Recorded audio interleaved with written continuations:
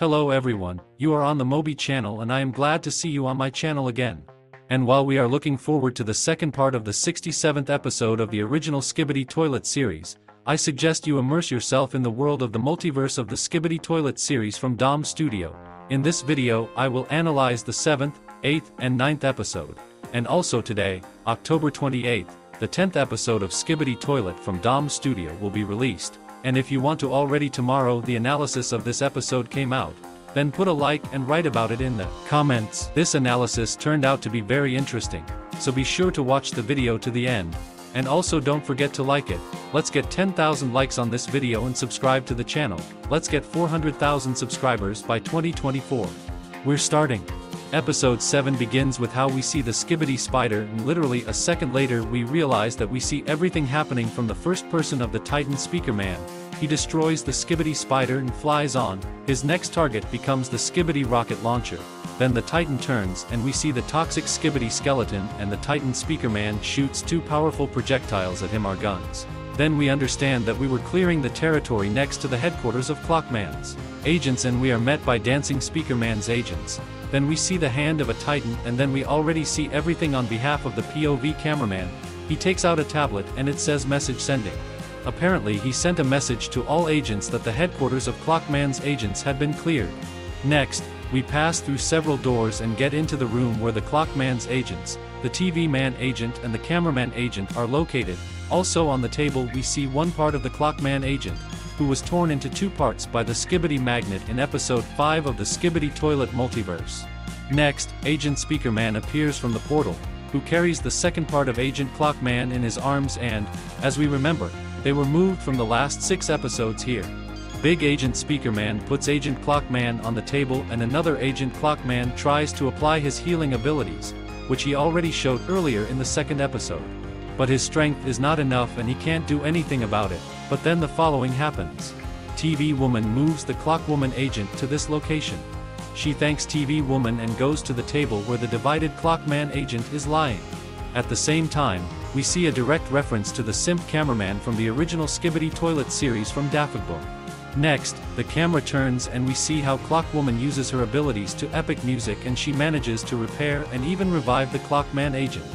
Next, the big Agent Speaker Man gives the hat to his friend Agent Clockman, and from behind we see how Clockwoman explains to Agent Clockman what his mistake was and why he himself could not repair and revive the agent. Next we see the friendly greeting of the agents, and the Clockman agent shows his signature gesture, showing that everything is okay. Next, the POV cameraman turns and we see how the main Clockman agent shows the OK gesture, and the cameraman shows his like.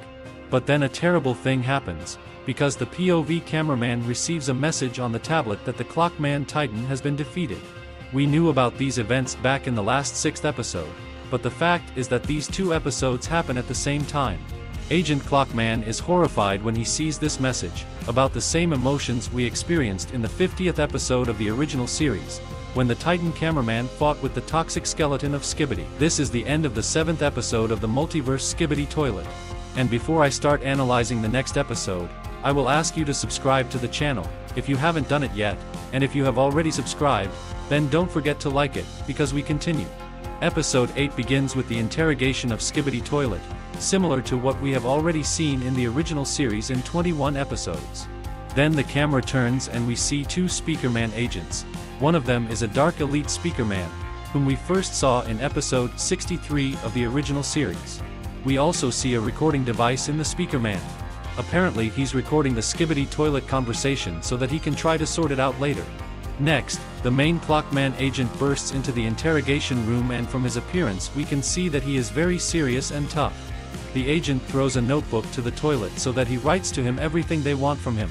But the toilet only spits in the face of the Clockman agent and shows with all its appearance that it will not say anything to them. After that, Agent Clockman snaps his fingers and a large and strong stream of fire escapes from 2 turbines, which burns Skibidi Toilet alive.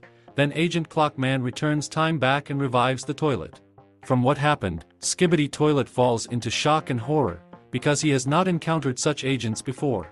Then the camera turns back to the Clockman agent and he looks like he says, "Well, what now? Will you talk?" But Skibidi Toilet insists on his own again, and then Agent Clockman burns the toilet again and restores it again, and when Agent Clockman wants to pull this trick again, Skibidi Toilet agrees to tell the agents everything. He takes a pencil in his teeth and starts writing everything he knows. After that, the POV operator leaves the interrogation room and enters the analysis room. And by the way, when I do the analysis of episodes, I look about the same. In this room, I noticed a poster with a large Skibidi magnet, which we first saw in episode 5 of the Skibidi Toilet Multiverse. Also on the table I noticed a mini toilet, and on the table there is either a new agent weapon that we will be able to see in the future, or it is a part that will become part of the agents in the future. Next, the POV operator leaves the room, turns around, and we see how the Dark Elite Agent Speakerman and the main agent Clockman also leave the room. In this frame, you can also see the familiar figures that we have already seen in the second episode of the Multiverse. Next, the Clockman agent closes the door and activates the lever to destroy the Skibidi Toilet after all. Next, Clockman approaches another Clockman agent, who is sitting at the computer and looking for some information. On his desk, you can see a phone on the screen of which you can see a photo of some Skibidi Toilet. It is possible that the toilet identifier was loaded on this phone, according to which agents are looking for their database, and after a few seconds the inscription Skibidi Toilet Base's locations is targeted appears on the Clockman computer. Next, a big agent of TV Man appears in front of us and says a secret message. If you could make it out, then write it in the comments. It will be very interesting for me to read them. Also in this frame we can take a closer look at the small toilet that stands on the table, and we can notice that this figure has a cat's head. I think this is also another reference to the original series from DaFuq, because we saw the Skibidi cat in episode 16. Next, we see how the screen of the big agent TV Man connects to some kind of Skibidi toilet, and we see everything happening on his behalf. And the first thing we see is how Skibidi Saw is trying to attack Cameraman's agent. But since the control of the flying toilet is in the hands of agents, we do not let the enemy destroy our Cameraman's agent. And further on in this frame we can see a reference to one of my colleagues in the analysis of episodes, specifically Elite Cameraman. Well, I hope that someday I will get into animation with some YouTuber animator on Skibidi Toilet. Next, the POV toilet crashes into the Rocket Man's Skibidi with all its speed and destroys it. Then the camera turns and we see how the Titan Speakerman with his loud roar forces the opponents to leave this territory. But at the same moment, a large, armored Skibidi Toilet firework arrives and launches 2 fireworks rockets directly at the Titan Speakerman. But since Titan has received a small number of improvements, and specifically it has protection for the reactor, we saw the same in the original series DaFuq from Titan Cameraman in episode 57.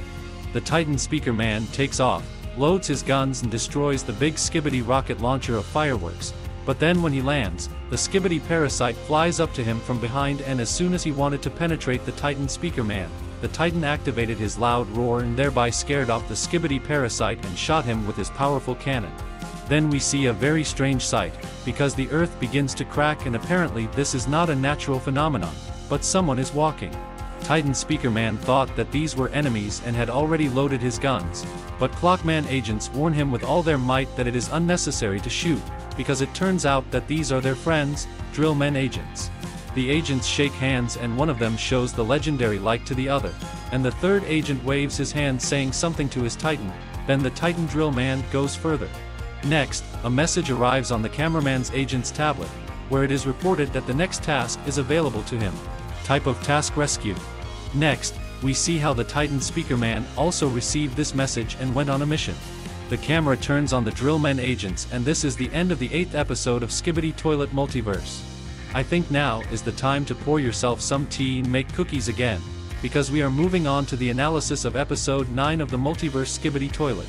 Episode 9 begins with the Skibidi helicopter attacking the POV operator, but by the score our new friend Agent DRILLMAN was nearby, who destroyed the enemy with a construction pistol that shoots nails and thereby saved the operator. Then they show each other the legendary like. By the way, it's time for you to like this video too, if you haven't done it yet.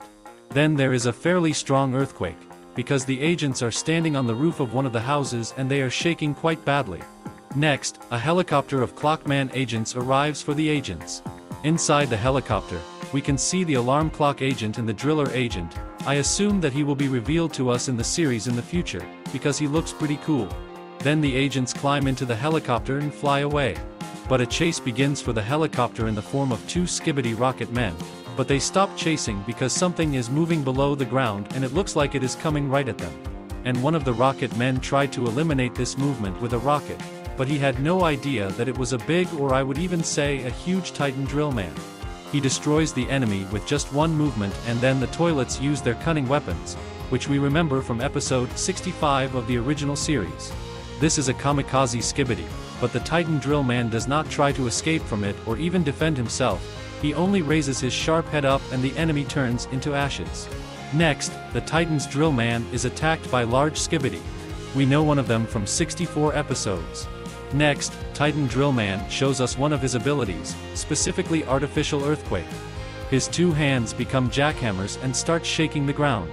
From this earthquake, houses themselves fall on opponents and destroy them. Next, Titan is attacked by sound Skibidi helicopters, and apparently the sound is very disliked by Titan.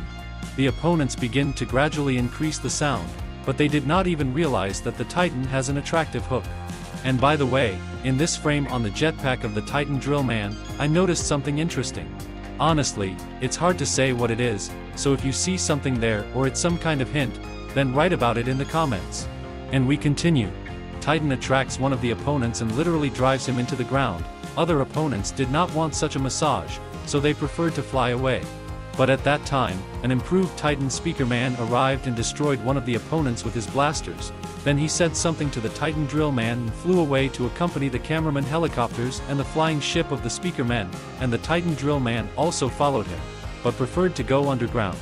Also, when Titan digs a tunnel for himself, we can see again a reference to the already familiar YouTuber Elite Cameraman, only this is his other version. This is Elite Clockman. A good reference. I am also waiting for myself in your series. And this is the end of episode 9. And in episode 10, we will most likely be shown how they will save the Speaker Woman, because she is literally in the mechanical hands of the villains. Also in episode 10 we will be shown what happened to the Titan Clockman. If you suddenly forgot, then in episode 6 he was forced to sacrifice himself for the sake of a good future of agents. And that's where my analysis ends. Let me remind you that the 10th episode will be released today and it will last almost 3 minutes, so we are gaining 7,000 likes on this video and I am starting to analyze the 10th episode. See you soon.